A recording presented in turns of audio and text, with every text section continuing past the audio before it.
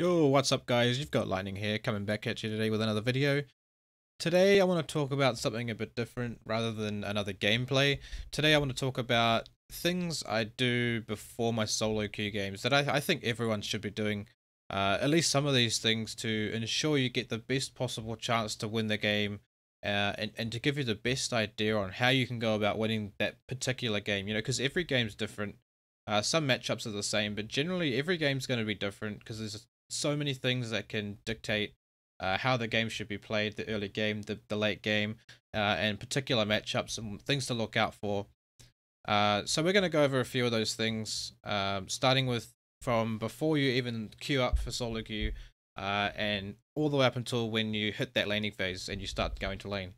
So sit back and relax and check it out. If you got any suggestions on what else I could add to this video, let me know. If there's anything that you don't agree with, let me know in the comments.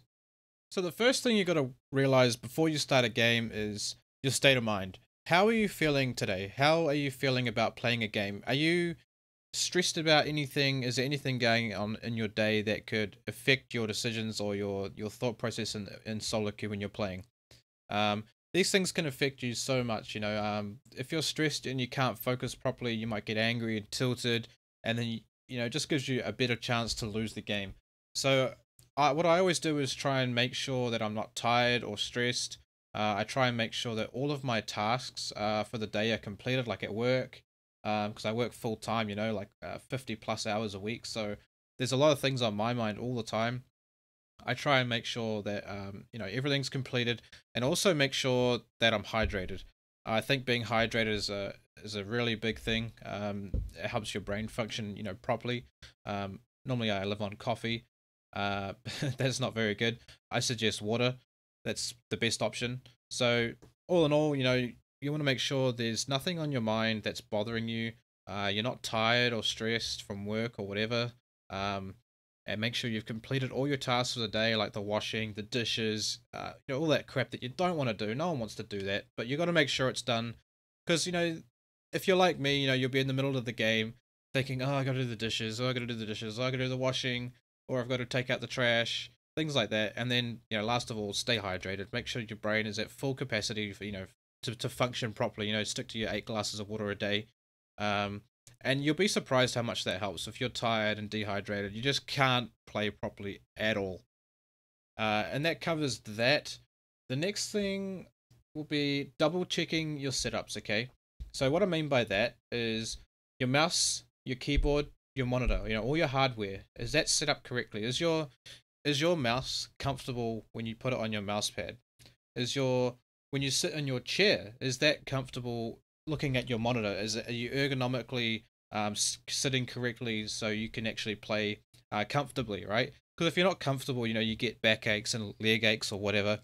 So I try and sit in my chair properly, at the right height so I can see the screen like straight. I don't have to look up or down, and I'm sitting with my legs flat on the ground. That's the best way you can possibly sit, and you want to keep your back straight as possible.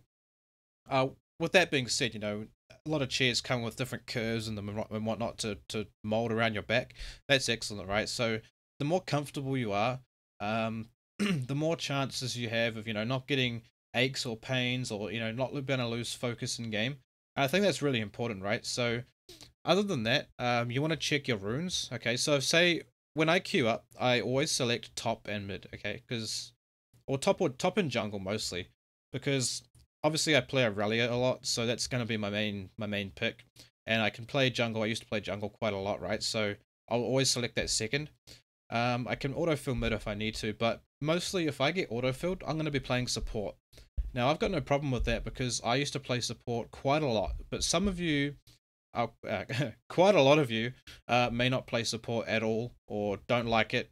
And when you get autofilled, are you prepared for what can happen when you get autofilled? Are you prepared to play support? Do you have rune setups? Do you have specific go-to champions in the support role that you can play if you do get autofilled, right? And the next thing you want to check is your masteries. Now, for me, I only have one mastery page, and I update it every single game because every matchup's different. Even on Aurelia, I might change 1 or 2 mastery points in my build depending on who I'm versing, who their jungler is, that sort of thing. So it pays to. Some people like to have 20 mastery pages for different champions and matchups and whatnot, but I just have one. I change it every game, and that works for me. You might be different, but that's what works for me. Okay, so those are the things that you should be doing before you even queue up, before you even open the client, or before you open the client, work out how you're feeling. Should you be playing ranked at this time? Yeah, are you hydrated? Are you stressed? Work out all that first, and then go into your client. Look at your hardware, your monitor, your keyboard, your mouse. Work out if you're comfortable. Check your runes. Are they set up for your selected roles? And do you have a support, sort of page, or autofill page in general? Do you know what masteries you should be taking? Are you prepared for an autofill? That's the big thing, I think. So that covers before you even get in queue up for solo queue. Let's move on into champ select. Okay, so in champion select, when you get into champion select, the first thing you do, obviously, okay, so now it's 10 ban system. So you look at the role you got. Say you got your preferred role, right? And I want to play IRELIA. I'm gonna ban someone like Riven or Pantheon or someone like that. Or see who my team's banning. A lot of the time I'll ban Yasuo. I hate Yasuo so much, and I prefer to ban him every game. But if someone else bans him, and Zac, I would ban Riven or Pantheon. I hate those matchups. Firstly, because Riven for me is, I used to be able to beat her really, really easily. But I feel like with the new items, the small changes to Riven as well, throughout this last couple of seasons, it has just made her really strong. And her mobility is just ridiculous. Like if you lose the early game, you just can't catch up. And she's also really good late game in team fights, whereas you're okay in team fights, but she's better. She's got that engage, that AoE stun. So that's why I try to avoid that matchup wherever possible. And Pantheon's just a son of a bitch. Everyone hates Pantheon, okay? So, you want to look to ban the champion that is going to affect you the most, that you don't want to play against. That's the first thing you should look at, okay? Second thing, look at who your teammates are picking. Are they picking meta champions? Are they picking off meta champions? Are they picking good ADCs? That sort of thing. And check out what your team comp might be shaping up to look like. If you're first pick and you pick your champion, check who the other team is picking. Okay, so see if they're picking to counter pick you, or see if they're picking maybe just like if they're a one-trick pony, or see if they're picking a champion that you can shit on in lane. Because if you're playing your main role, generally you'll know the matchups quite well. So for example, if I've picked Aurelia first, and then someone picks Fiora third on the other team, I know exactly what I have to do in that lane and with my runes and my masteries, and I know exactly what I want to do, and I know that I can play that matchup quite confidently. Okay, and then when you do that, so you've sorted out your lane, selected your runes, your masteries that you want to take. Now you got to look at your team. While they're picking, if you're first pick, it's really easy because you've got heaps of time. While they're picking, what I like to do is go onto op.gg and type in their name, and it's pretty sad, right? But I like to look at if they're on a lose streak, if they're on an off roll. For example, if they've got 500 games on Orianna and they're in the jungle and they've picked, I don't know, Lee Sin. Yeah, I don't know why you'd do that, but if they've done that, right, like they're not in their confident role by the looks of it, right? So you want to sort of take it step by step and just see who's on an off roll, who's on an on roll. If someone picks Lee Sin and they've got 500 games of Orianna, he's definitely got a cross beside his name. But if everyone else has ticks beside their name, you can generally assume that everyone's sort of on their on champions, on their good champions, right? So you want to check that if maybe two of your teammates are on off rolls or tilting, you might want to consider dodging, because you'll be surprised if people are on tilt. You'll be surprised how bad they can really play, and it really affects people. People tilt really, really bad. I remember, back in season 5, I think it was, I went on like a 15-game lose streak, and I was devastated. And it happens. People can do that, and if someone's on like a 3, 5, 7-game lose streak, then you know, maybe it's best just to dodge that game. You know, you do get 2 free dodges a day, essentially. The first dodge, you get a 5-minute ban, or is it 6 minutes? And you lose 3 LP, right? The second dodge, if you dodge again in that day within a 16-hour period, you lose 10 LP and you get banned for half an hour. And it resets every 16 hours. So essentially, you get 2 free dodges a day. You lose a total of 13 LP, you know, for those 2 dodges, and you get banned for a short amount of time. But, you know, is that not better than losing 40 LP potentially? You know, if you're in, you know, so if your MMR is bad, you could lose 20 per game, maybe even more. So you've only lost 13 LP instead of losing 40 plus. So that's what I look for first, okay, to see my team. And see, the next thing, if that all checks out, then I want to check, is my team comp good? Check my lanes. What lanes are more likely to win? Do we have an aggressive bot lane that can shit on their, I don't know, if they have like a Soraka or a Sona, you know, an all-in bot lane where they could potentially snowball? Is the mid lane looking like a counter pick matchup? Is the jungle looking like, you know, the Lee Sin might shit on the whoever, the Amumu, for example? Do they have a really good team comp for team fighting? I look at all those things and determine, is this game worth playing? You know, like if you're in bronze, it doesn't really matter because, you know, you can really carry with any champion. But when you get to sort of high elos, like I guess like high plat and diamond onwards, you know, team comps kind of matter, in my opinion. So if you've got a really bad team comp, like I remember not even 2 weeks ago, I had a game where I had a Shaco support. The next game, I had a Nunu support. The next game, my jungle and mid laner both picked AD champions after I picked IRELIA. And that happened twice in a row. And I was like, wow, I should have dodged those games and I could have saved myself, you know, 40 LP. But you know, so it's worth checking that out and looking at all that and getting an idea of what the game's shaping up to look like before it even starts, before you even get into the loading screen. That's while you're in Champion Select. Do that. Do those things. Check it out. Check out your team. See how they're, you know, because you can sort of get a good idea of how what their state of mind is like by their last couple of games. Have they performed? See who they were versing, and just check out all those things just quickly. And it doesn't take long. It doesn't take long just to have a quick look, just so you've got a better idea than what you did before. Okay, so once you've done that and the game's all locked in, you just want to make sure your summoners are correct, make sure your runes are correct, your masteries are correct, make sure you've done all those things in op.gg, and then you'll move into the loading screen. And we'll move on to the loading screen, and I'll explain what I do in the loading screen to determine how my early game is going to play out. So I'll move on to that now. So the first thing I do in the loading screen, right, is look at, once it's loaded and I can see that all the champions in the loading screen, make sure my opponent is who I think they are. For example, Fiora, like I was saying earlier, right? First thing I check, what are her summoners? Does she have Ignite or TP? That is the big one, because that'll determine whether she's going for more of a split push Fiora, or, you know, if she's going TP, she'll, you know, TP back to lane, TP bot lane, make plays around the map, okay? Next thing is go to op.gg again, check her runes. Does she have scaling runes? Does she have flat runes? Is she going a lot of attack speed or early damage? Her masteries as well. Is she going sort of 18-0-12 for sustain? Or is she going 18-12-0 for, you know, early game damage? Does she want to fight me early? That's what I want to work out. Because from there, you can work out what kind of a player she is.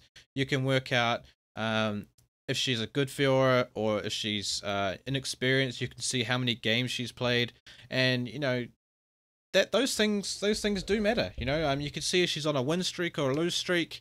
You can see if she's, you know, like I said before, playing for early or late, and you can generally tell that through her masteries and if she's running scaling resists or not, or scaling health, for example.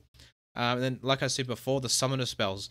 That'll determine what kind of game you want to play. And so you can work out what you want to do in the lane, how you want to play the lane, based on what she's picked for her runes, right? Because you can see it all on op.gg. And if she's picked, for example, scaling armor, scaling magic resist, you can generally fight her, you know, level 3 is a good time to fight when you've got all your abilities. She'll have all of hers, but, you know, you've got potentially sort of 6 more armor magic resist than her if you've picked flat. And that's a good time to fight her, you know.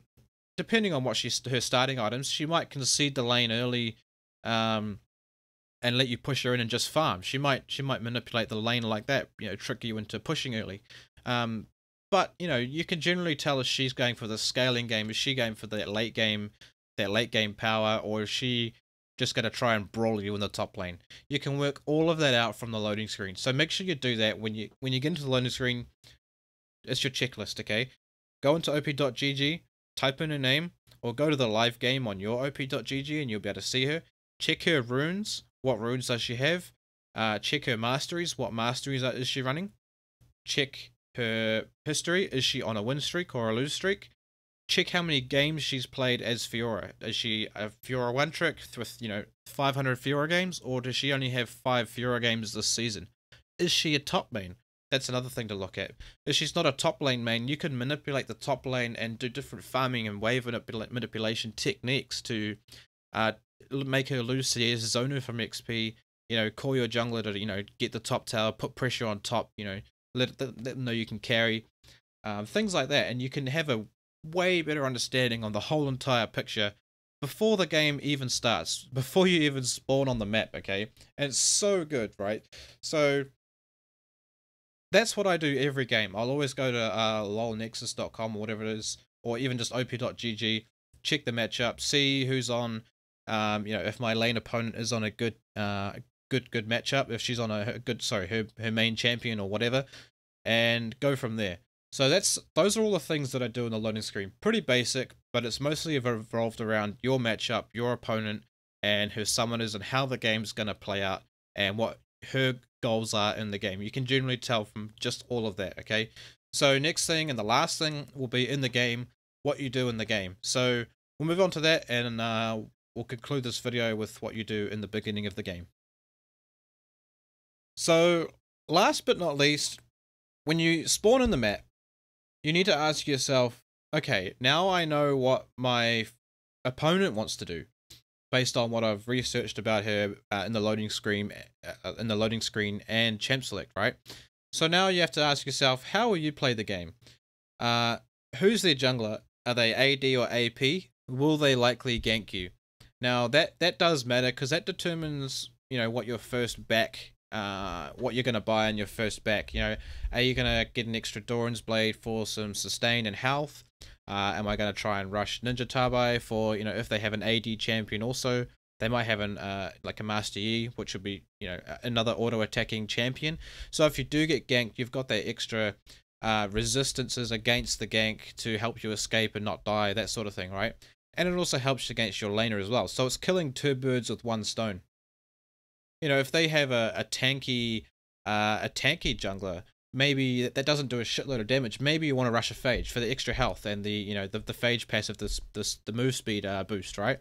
You know, health is like the universal resist in League of Legends. You know, it defends you against you know, AD damage and magic damage. You know, because extra health, you know, the extra damage required to burst you down is greater than what it was before without the phage, for example, right?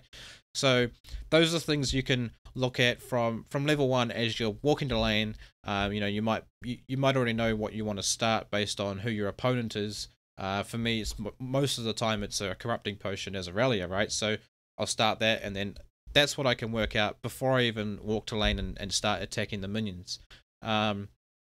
Another thing is look at their jungler and your jungler. Do you have a farming jungler, a ganking jungler, you know, a tank jungler, a slow farming jungler? It can help your team massively if you are able to get a ward into your opponent's jungle, or otherwise your blue buff, just in case they are starting their red buff on the opposite side to your jungler, and they might invade your jungler's second buff. Now, all those things can help. If you can help your jungler and prevent an invade, prevent him from dying, that's one thing you've done to contribute to your team, you know, to help them win the game already. You know, if you hadn't have placed that ward early, you know, your jungler may have been invaded by the other jungler and died. Things can happen. You know, lots of different things can happen. I've played Master Yi, you know, in gold, even plat elo, and just rushed my opponent's blue buff at level 1, sat in the bush, stole the gromp, gone and farmed my whole entire jungle, and they're just sitting in their jungle like, what the fuck just happened? you know, because you get Scuttle Crab as well, so they're forced to gank, you know, as a lower level than you. And by the time you've done that, you're level 5, you know, and it puts the other junglers so far behind, like you wouldn't even believe it. So one simple ward can save the game. So you want to try and do that wherever possible, because generally you won't need, if you can ward at about 1 minute or 1.5 minutes, you know, you won't need your ward till about 3 minutes anyway. So you'll still have a ward for then. So try and do that wherever possible. You need to look at your laner. You should already know, are they going to try and play aggressive? But one thing you can do is see what they do at level 1. As soon as the first wave comes to lane, see what they do. Are they auto-attacking the minions? Because if they are, they're trying to push and create pressure on you. But if they're not, if they're trying to let the lane sort of play out and wait for you to make the first move, maybe they want to be pushed in so that they can farm safely. Maybe they're scared of you or not confident on the champion, or maybe they have another game plan. Because conceding the lane at level 1 or pushing the lane at level 1 does not automatically make you win or lose the lane. If you concede the lane at level 1 and let them push you in, that's a strategy. It doesn't mean you lose. It's a good strategy for champions that have a weak level 2 and a strong level 4, for example. As IRELIA, you know, quite often I let the opposition push me in, and then when the wave sort of rebounds and resets, I'm level 4 and they're level 4, and I've got my power spike, and I haven't had to fight them at all. I've just had to get the wave, get the minions bouncing off my tower, and that's what they might do. But if they do push you in, you know, you can work out what their playstyle is going to be. Like for example, a Tryndamere, you know, he'll want to push, get level 2, and all in you. You know, a Fiora may try and push that level 2 as well to get that advantage, get some vitals in her, you know, enhanced auto attacks on you. Things like that. You got to think about all of that. The first 2 levels, how are you going to play it? And you gotta work out, okay, based on my ward, has the jungler come in to invade? If he hasn't, if I haven't seen him, will he do a 3 camp clear and then come top? That's why at 3 minutes everyone tries to ward the bush in top lane. Generally between 2:40 and 3 minutes is when most junglers will sort of finish clearing and then come top, some a little bit earlier, so they can actually be there in your lane by sort of 2:45, and that's quite fast. So you need to be onto that and make sure you got that ward down. And these are all things to think about. The next thing is to think about is will you be split pushing based on what summoners they have? Does the Fiora, for example, have Ignite? Is she going for an aggressive lane? If she is, yeah, then you can build for the 1v1 and split push, because you have TP and she's got Ignite. So she's going to want to group with a team, you know, try and snowball off you and potentially you know, group with the team. But since you've got TP, you know, you can split push for days, and then if she comes to answer you, that's when you can TP into the fight. It's a massive advantage. But another thing you should take note of is mid laners these days seem to take TP quite a lot. So check if their mid laner has TP. Their mid laner should never be able to duel you in the game since you're a duelist. But if they do have to answer your split push, if you are split pushing with a TP, then, you know, that's their TP down. You could probably kill them. Unless they're a strong mid laner, tanky, you know, like Cassidy, and they can get away or something like that. You know, there's so many different champions they could play. And that's just one thing to look at. But if you both have TP, do you want to go for an early back, get a Doran's shield, Doran's blade, or something like that? Just think about all those things when you first get into the game, okay? Okay, so that sums up my list of things to do before you start solo queue. My solo queue checklist, I guess I like to call it. I hope you guys liked it, and I hope it was looking quite long, so I'll try and cut it off here. But thanks for watching anyway, guys, and I hope you enjoyed that. And if you've got any suggestions of this video, just let me know in the comments, and I'll definitely catch you guys in the next video. Yeah!